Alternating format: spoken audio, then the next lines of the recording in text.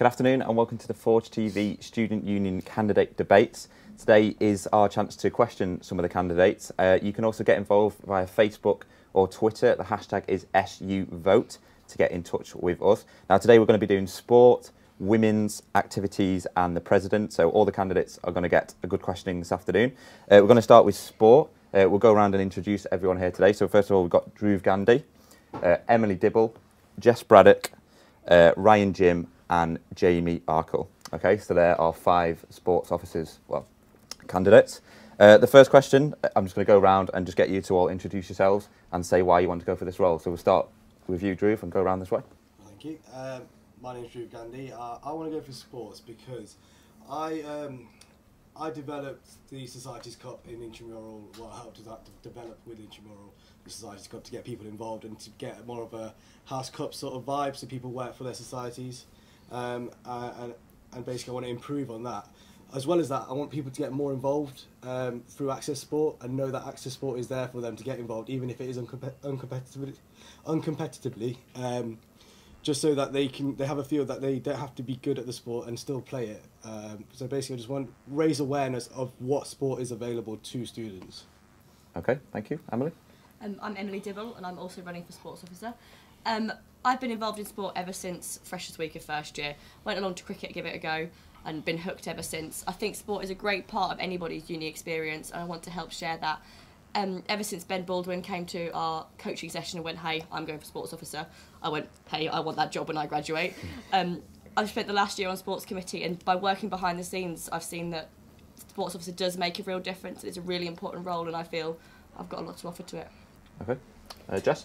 Hi guys, I'm Jess. In my first year at university I was actually injured, so I didn't play any sports at all.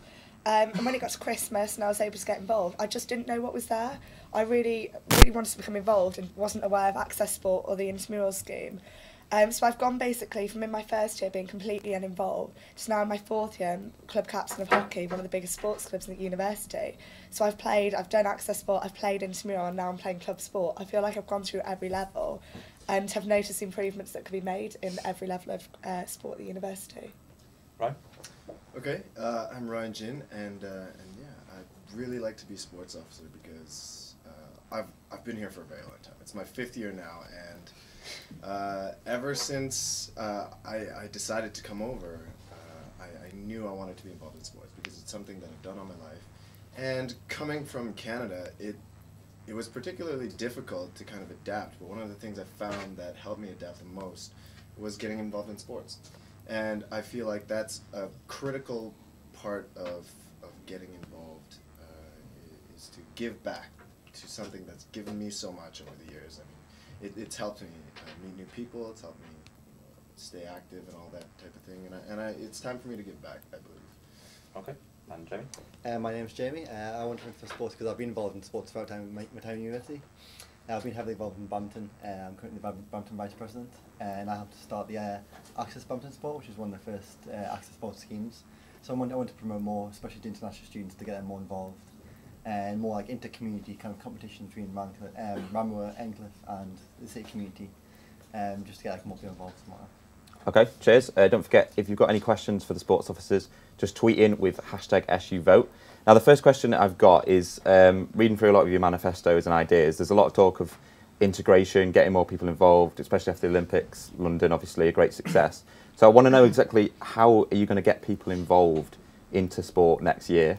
We'll go around this way this time. Don't forget, you can all chip in if you disagree with anything. So start with you, Jamie. Well, I like to create like more access sport programs. There's quite a few already, but I want to create more, especially for sports that sometimes aren't too accessible, particularly for international students who perhaps haven't played them in their home countries, and they haven't got the necessary equipment. I want to kind of like make that equipment more accessible for them, and to encourage like more access sports schemes, particularly for like international students who have a kind of limited like range of sports to play back home. So. Okay. Right. I definitely agree. I think it starts kind of at the ground level, where the access sport comes into play, where a lot of people aren't aware of a lot of things that are available to them, and I think a major part of getting people involved is to help with awareness, because there are, like I said, there are a lot of things out there, but not a lot of people know about them. So I think that's a crucial part in getting people involved. Okay, Jess? I think Ryan's completely right. I think it's all down to awareness. There is so much available to students here at the university, but especially as a first year coming in, it's so overwhelming. You don't know what's out there. You may not have played sport previously, so I think more give it a go sessions as well to help people access sports and just have a go and see if they enjoy it. Okay. And just awareness, really. Again, awareness is a key point, and I think sports should be able to access it at any level. The access sports schemes are great, you can get into those, but also we've got intramural as a really useful tool to get people just playing sport on a relatively casual basis. And then of course club sport, a lot of people feel that once they've missed that September, here's the sports fair, here's what we've got, they feel they can't access sport later. I want to help sports teams sort of promote themselves throughout the year. We've got this amazing varsity cup where the passion for black and gold spreads for 2 weeks throughout the whole university, but then for the rest of the year it's as though the non-sporting community at Sheffield aren't as engaged with what our teams are doing. So I want to promote our teams throughout the year, have a team of the week and a match of the week, and just sort of spread that black and gold throughout the year and make people more aware of sport that we've got, and therefore help them access it if they wish.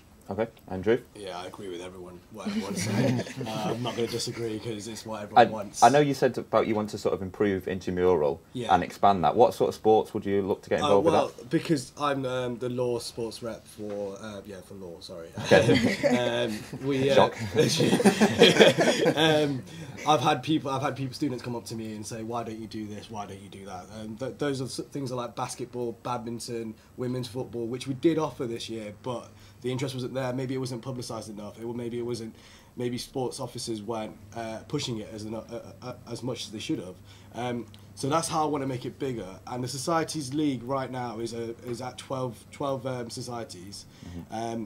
I want to extend that because there's big societies such as BMS aren't involved, biology aren't involved, Hispanics aren't involved. There's a lot of electrical engineering is not involved.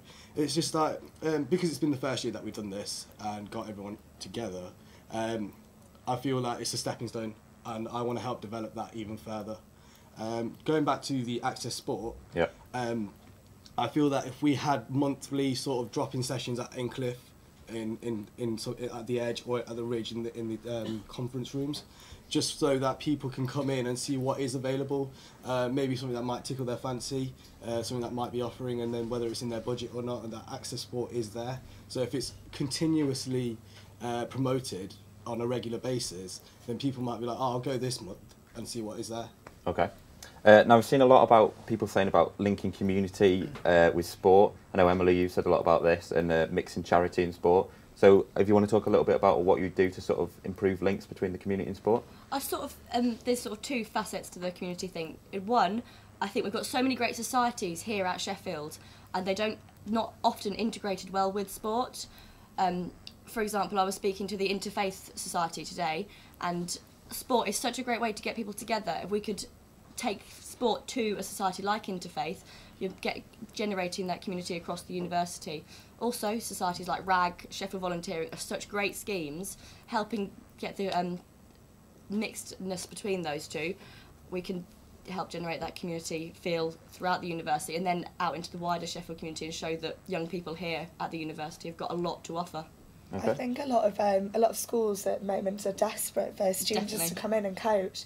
I know it's a club we go and coach at a local school, and it's enjoyable for us. It helps us with we're doing our coaching qualifications through this, and so it helps us and also really benefits the university, because it's such good publicity, and it's just really helping people. And the city is asking for it, so I think we should be able to offer it. We've got enough students to offer it. Okay. Community is key. Without the community, there wouldn't be as much sport. You need that backbone. To be able to provide sport to the people that wanted it. Okay. So we need to continue the work that we do within the community to show that to strengthen our ties with the community. Okay. Anything to add, guys? Yeah, I think there's definitely what Emily and Jess both mentioned with the schools and the charity societies that already exist. Having a partnership between certain schools and certain programs like RAG and stuff like that is a great way to kind of develop more of a system between sports and these programs, because it oftentimes can be, if one club's specifically looking for one thing and it's not quite working out, if there's that system in place already, then it becomes very easy for clubs to give back and that type of thing. And once you get involved in the community, then it becomes sort of a reciprocal relationship. Because speaking from personal experience, for ice hockey, we do some outreach to the communities, and then when we have games like Winter Varsity, where we have a lot of families come down and and you know, they say to us that they had a great time, they're really enjoying it, and that's kind of the rewarding aspect of that that you can achieve by giving back to the community. Okay, Jamie, anything else? Yeah, I would agree. I mean, I think not enough sports. I mean, most sports are quite guilty of this, but I don't think enough sports like fundraise. Because it's not only a good way to like raise money for the club themselves, to, like buy more equipment or to put on more events, but they're also giving back to the community and like helping charity. So yeah, that's what I believe. Okay, lots of tweets coming in actually, which is pretty good to see. One here from Ollie Turner. He says, "I'm rubbish at football, and everyone at Intramural is far too good for me to just bother playing. What can you offer me?" Which is quite a good question, to be fair. This is a question that a lot of people from walking around the union today have said. They've gone, Intramural is a society's base. It's not as competitive as club sport, but a lot of people that go along are fairly talented. They've played for a few years. There's a lot of people that have gone, I don't know how to play sport. I am rubbish, but I want to. Right. I think if we could just put aside one afternoon for a very, very casual, not even a Intramural Society Cup thing, literally just go along, have a kick around, provide the location of the equipment for people to do it on their own level, however much they want to. Because there are people asking. Is that almost like a give it a go sort of almost like a give badminton? it a go weekly from various sports, yeah. Well, I know for a fact that on a Wednesday afternoon, Access Sport do provide a community league to students such as freshers to play. A lot of people have said though that that's just freshers and they're asking for more. That's what. I agree that it has to be available to everyone. And that's just the football, but then again, it's still at intramural, and it's still got that intramural vibe. Whereas I like how you say that maybe on an off chance we'll have like a tournament just for everyone to. Not even a tournament, just to turn up and give it a go. There's a lot of students Take your who friends like, down. what if you? There's a lot of societies now who are constantly holding trials because they have so many people turn up who want to play intramural. So what about the people who don't get into those teams? And I know a lot of people gather a group of friends together and make a team. What if you're like one of your friends play sport? Everybody should have the opportunity to go. If they want to play football, no matter what level they are at, we should be offering something for them, and we're not currently. It will be hard, having spoken to the staff at Goodwin, intramural and the whole of the Goodwin pitch is completely packed out. It is going to be something that needs a lot of work and timetabling and scheduling, and on the face of it, looks like it might not be possible, but it is definitely something that needs to be looked at and tried to consider. I think that's the thing. Right now, there are some things in place, like you were saying, on Wednesdays, and communities have a thing on Friday where it's free sport. But on talking to people, those are packed. There's just too much demand, and while those things are in place for good reason, those need to be developed to kind of accommodate the increasing demand and that type of thing. Personally, my friend and I, last year working as residential mentors, we set up a community's netball team. Right. And that's been fantastic. It's been just an hour of free netball for various abilities, and from what we've heard, it's been fantastic. The girls have had a great time and all that, but that's kind of it. I think especially for girls is a really key thing. Intramural is great, but the netball leagues are full. What are they supposed to do? Hockey, intramural, you only have 2 girls per team. And then netball, I know numerous people who've gone, want to set up a team of my housemates, but we can't get in the league. There's just not enough opportunities. Yeah, but what Emily was saying before is just that in terms of the facilities we have, it's just there's it is a a problem log jam everyone of will things face. that people want. And obviously, I think we're all in agreement that that's something that has to be looked at, no matter which one of us is in it. It's kind of something we all agree on. And it's something that we have to accept there will be a limit. We can't sit here and promise, let's get every team involved and anybody can play for realistically free. speaking, Because it can't, but there should be something done for those that want to play on a completely casual basis. I mean, we're only here a year. Like, we can obviously do our best, but maybe it's just setting the groundwork in. It's maybe a 2-3 year plan, but we can set it going. Okay. From that end of the scale to the other end of the scale, we've had a tweet from Alice Meller, who says, "What can you offer candidates? What can the candidates offer for elite performers to improve their sporting experiences aside from coaching and umpiring qualifications?" Jamie, we'll start with you on this one. Well, for elite athletes, I mean, like you said, obviously there's already quite a lot of coaching, but I believe if the athletes were to coach other people, it would kind of help to improve their skills themselves. Okay. Okay, well, you said improving the experiences of the elite athletes. That's correct. Yeah. Well, something that I'm very passionate about is kind of developing more university pride, university spirit. And like Emily said before, varsity is fantastic. You get everyone together, wearing the colors, screaming, mostly at Hallam, but for their team as well. And it's amazing. Speaking personally, went to varsity, unbelievable experience. Yeah. But that's it. You know, that for that one time in the year, that's kind of all you have. And I know a lot of the teams around the university. I asked them, how many people watch your games? Yeah. Not many Is that at all. possible though? Because varsity obviously is such a big event. Is it possible you're going to get people going to Norton on like a Wednesday afternoon on an average week? Well, Are you really Does going it to get that necessarily need spirit? to be an or- average week? Say we've got a rugby cup final and it's happening at Norton. Why not publicise that more? That's I the think problem. Yeah. Publicity It's is not the out problem. there. People just don't know that things are happening. I mean, obviously Wednesday sport or whatever, but a lot of people aren't like, oh, well, are you going to go watch the game on the week? Yeah. Like on Wednesday? Because nobody knows they're happening. And that's not just within the non-sporting community.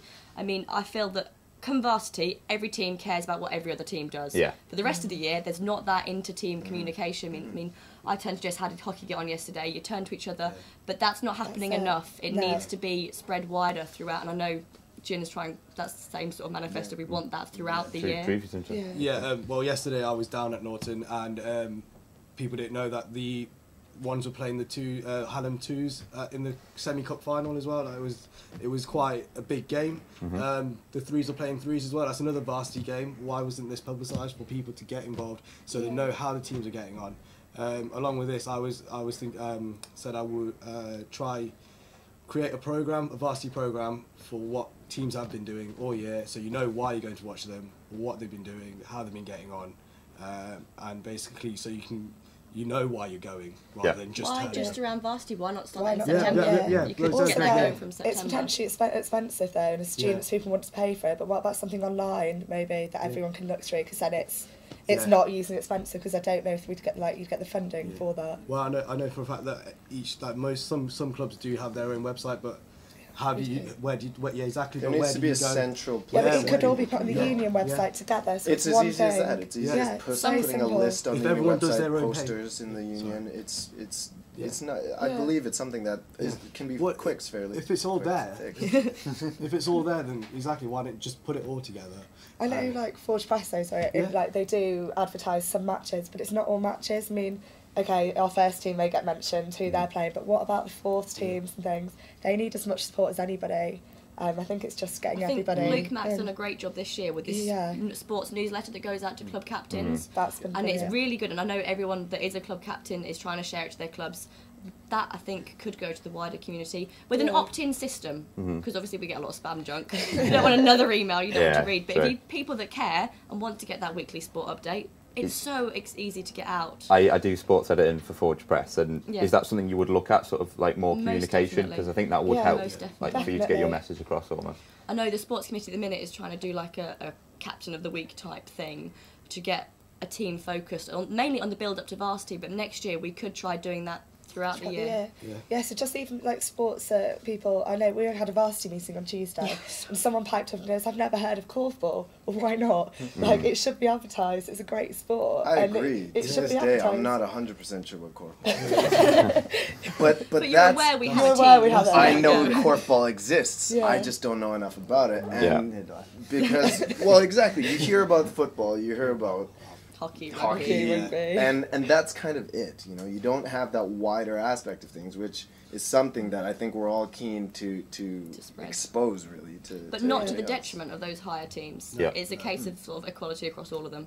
Okay. I needn't really have prepped any questions because these tweets are flying in. Got another one here off Chris Willman. He said, how do the candidates feel their past experience within Sport Sheffield benefits them in the job they are running for? Drew, past experience, how can it help you? The past experience, I've been playing on the futsal team for this is my second year. The year before I was there, we were the national champions. So I already got into a team that was a winning mentality, and it carried on. And everyone was just keen. So that experience helped me want to build upon the success they had. Last year wasn't as successful, but this year is getting better, and we're in the last 16 of the National League. Also working at intramural as a part-time coordinator, the experience I've got from that is that people want to get involved if you allow them to.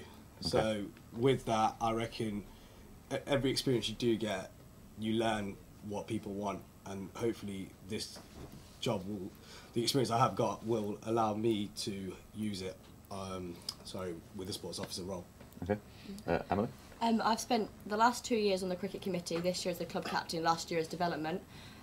So I've had a view of what one particular club, and a fairly small club that doesn't get much publicity, wants. On the other hand, I've also been on sports committee this year, which means that I've seen it behind the scenes. I've worked with Kate Rickard down at Access Sport, and we've worked with disability sport. Spoken to many people at intramural. I'm aware just how important intramural is and how many people want to expand it. Regardless of our facilities, it is wanted. And also club sport, I've seen behind the scenes there. We've got links with every single club. We're getting feedback from them really well this year. So I've seen how it works behind the scenes and what can realistically be done. Okay, Jess. I've also been on the hockey club committee for the past 2 years, and this year as their club captain. We're obviously a huge club, so there's a lot of people and you get a lot of feedback from that, and that's just shown to me what we need to maybe to get more books points to win as varsity. Yeah. Is things like gym membership subsidised, Wednesday afternoons free, so I know what club sport want. But also I've been the Management Society sports sec last year, so I've been highly involved in intramural, and I've just seen how many people want to play and had so many people ask me, why don't we do this sport, why don't we do that, can we do this? And it's just highlighted to me completely what we need. Having not been able to access sport in my first year, it's also made me aware on that level of how much more publicity we need and how we need to get people more involved. Okay. Okay. Well, throughout the years I've been involved in a lot of teams, and for the first couple of years I was really keen to get on committees and all that type of thing. But after a while I got busier and busier with my course that I kind of receded a little bit. But I found over not only this year but the past year, just by being around the system for so long, people come to me and ask, well, I'm kind of running parallel with the committees about how clubs are run with the ice hockey club, the Sheffield Medics basketball club, and the netball, communities netball. And you see different aspects of different levels of clubs. For ice hockey's club level, communities is access sport, but then there's a society sports, medics basketball, and you see kind of how things are run, and they're all kind of run differently, but with the same goals in mind. Across the board, it's all about publicity and trying to get the club's names out there. And I think that sort of experience, by seeing different teams at different levels sort of operating towards the same goals, is something that would benefit me in the future. And Jamie? Well, I've been on the badminton committee for the last 2 years. This year I'm vice president. It's given me a real insight into how a club's run, how it functions, how it spends its resources, what its members want. So I think I've got good experience in that area.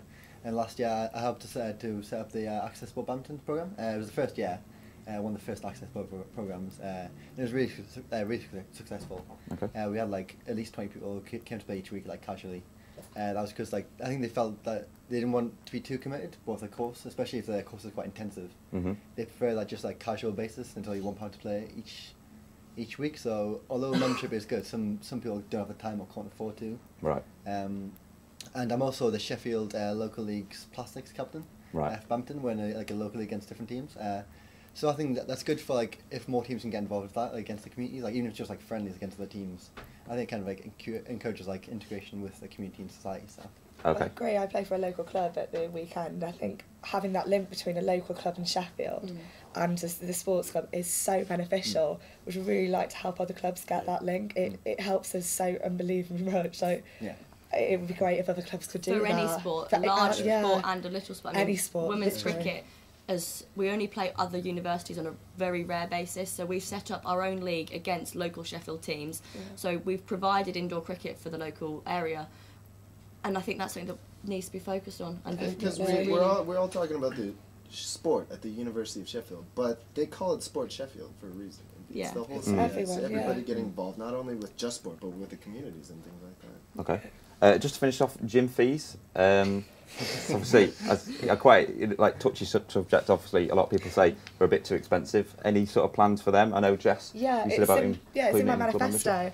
Well, club membership has been online for the first time ever this year. Right. And gym membership. So you can directly compare now online how many club members are part of the gym. Okay. And I can tell you now, having spoken to people, it's low, about 30 or 40%. Right. So it's going back to Sports Shop and being like, why is it so low? Mm-hmm. We can increase performance by doing this. It would also, by offering, so if you pay your subs within the first 2 weeks of term, you can have this subsidised gym membership. So it would be great for Sports Sheffield because they'd have more people being members of a gym. Also great for sports clubs because they'd get their subs in quickly. Which Do you think the gym would allow this, or? I think they would because there's been talks at the moment of extending parts of the gym because they are like starting to reach capacity. Okay. And when this happens, they'll want more people. And if we can say we can get you, say, a guaranteed like not a certain number of more people, for maybe like a slightly less price, I think rather than not have those students like a part of the gym, when they take it, yeah, I really do. I think it's difficult though because at the same time the gym has to operate as a business. Yeah. It has to exactly. It has to be sustainable, and to say that okay, if you do this for us, we'll do this for you. Those are projections. Those are kind of things that are unknowns. And at this time, we kind of have to assume that they're doing their best. But at the same time, there's always that little bit of wiggle room, and there are ways to sort of look around the system and kind of work on that. But I think it just has to start with building a relationship between the university and the gym and improving things like that. Well, like you said, it's all Sport Sheffield, so we're all the same. So why can't we help each other? Exactly. Yeah, work together. It's just like a business offering a promotion. So we would work together, and it would be beneficial for both parties. Like the gym wouldn't suffer because of it. Maybe the gym is limited in its size. Oh, it I is know, yeah. limited, and it's It also just it's went open to the through public. a lot of renovations. Renovations. Yeah. So there is space, but There's I think space. there's no point sitting here going gym memberships for all club sports. No, it's It a is goal.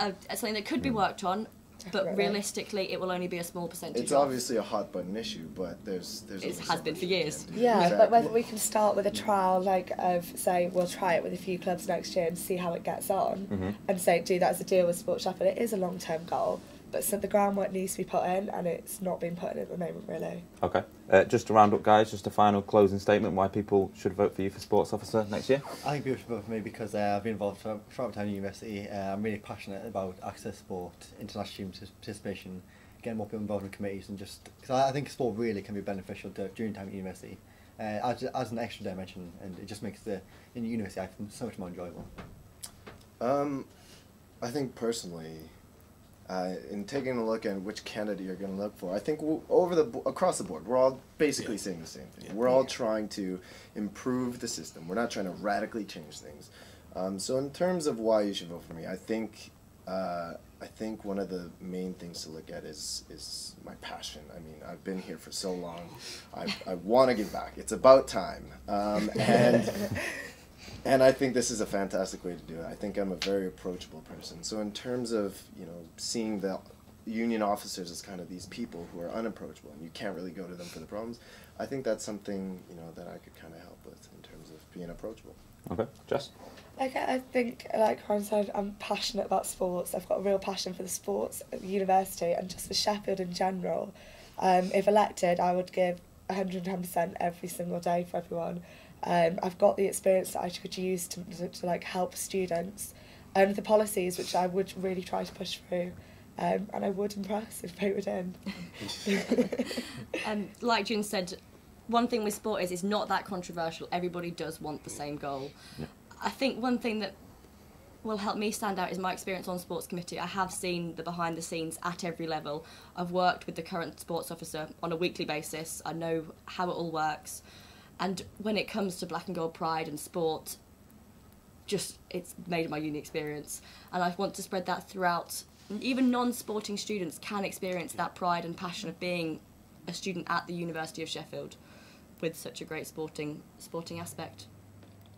Yeah, as all the guys have said, sport is important to many students at this university. It breaks up your university life and adds enjoyment to if you do enjoy your sports. And like you said, if you don't enjoy sports, we can make that happen.